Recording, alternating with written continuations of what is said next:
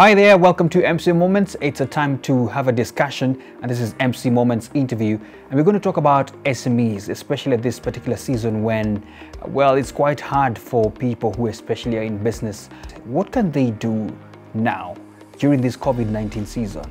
I had a moment to speak to James Karundu. James, welcome to MC Moments, and of course, how are you doing and how are you coping up with this particular season? Oh, thank you so much for this opportunity. We're grateful because we have managed to pivot some of our clients and our businesses to online. And we have clients that we are supporting. A number of them have dropped out, but we are hanging in there.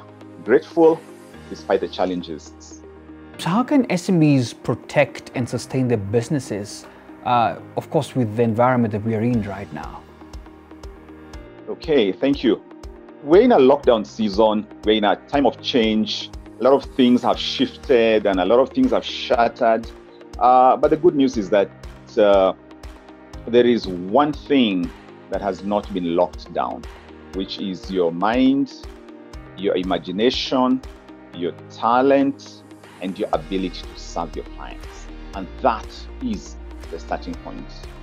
That despite the lockdown, there is still something you can be able to do. Not easy, but it's doable. Your mind is not locked up. So James, most SMEs operate with casuals or temporary employees. And of course, now the cash flow has been affected.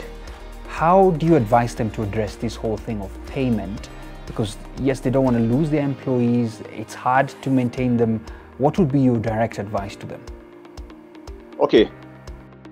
First of all, right now, everything is transient. Right now, there is nothing permanent. So, employees, casual. So don't think in terms of taking on new people. Everybody must be on casual, and everything must be on do and get paid. You want to reduce your expenses. You want to reduce your overheads, and with cash flow being constrained, it goes without saying that you can't take on new people and negotiate with the ones that you have so that you can reduce what you're spending on them.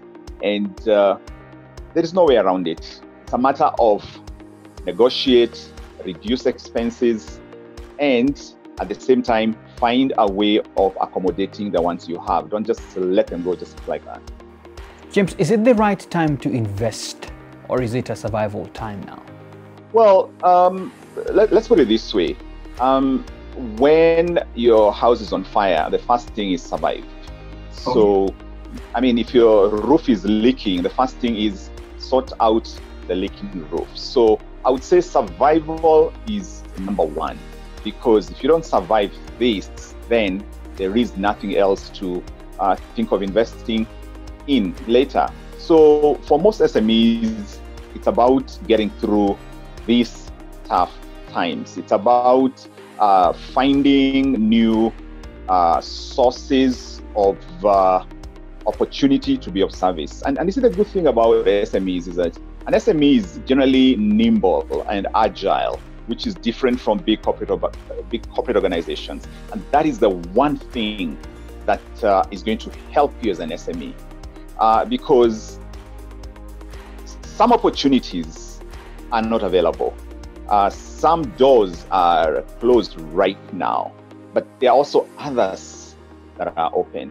And the way to think about it then is, how can I serve my people? How can I be of service? What area can I get into? Where can I pivot to with this in mind? I want to be of service. I want to help someone solve a problem.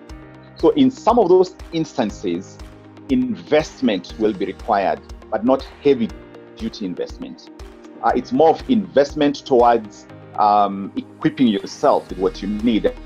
And earlier on, we said, get temps, get people whom you work with, pay them, they go. Be agile. So the investment required is more about equipping. It's more about the small infrastructure that you need to have so that you can serve your clients. But on the other hand, with respect to investment, there are those who may have the resources. There are those who can be able to wait until, longer term. And for those people, this is the time to invest. In fact, there's this phrase, diamonds in the dust, that there are opportunities that are there. And allow me to say this, Minor, that every season comes with opportunities. Not for everyone, but for the person who is willing to look at it from a point of service and from a point of long term, especially the people who have the resources. So for most people, it's survive. For most people, find a different way to serve. For most people, invest in whatever small infrastructure that you need. But there is still also another candidate who is looking for diamonds in the dust. Diamonds in the dust, indeed. Minor, allow me to say this. It's all about how you look at it. And I would like the person who is watching to just take a pencil and write down these two words. Okay. Opportunity is nowhere.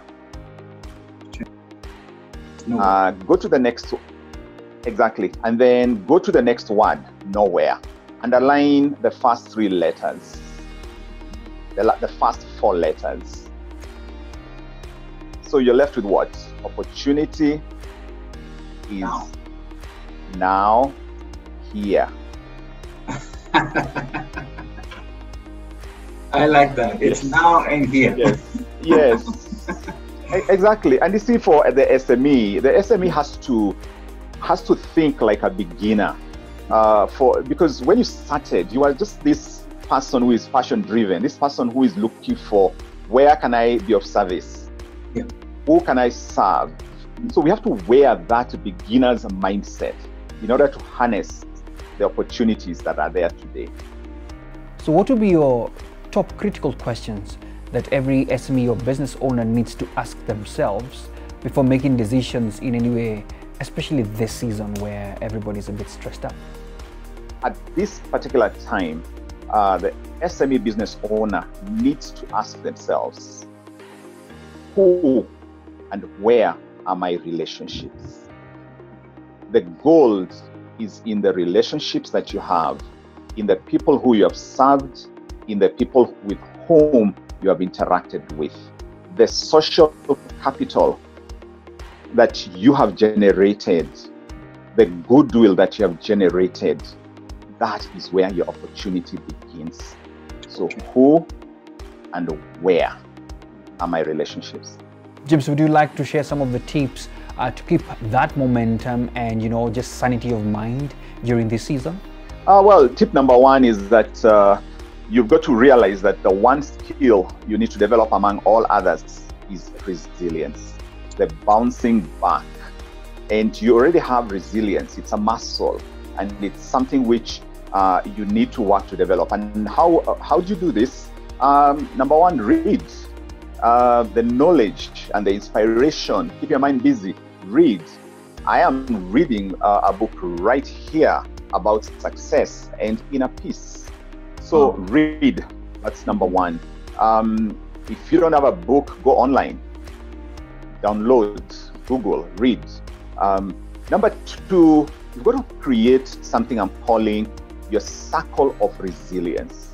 Your circle of resilience is your 2 or 3 friends whom you can be coming together to encourage one another. Not a pity party, but a scenario where you come together, or even just hook up every day and say, hey, how's it going, man?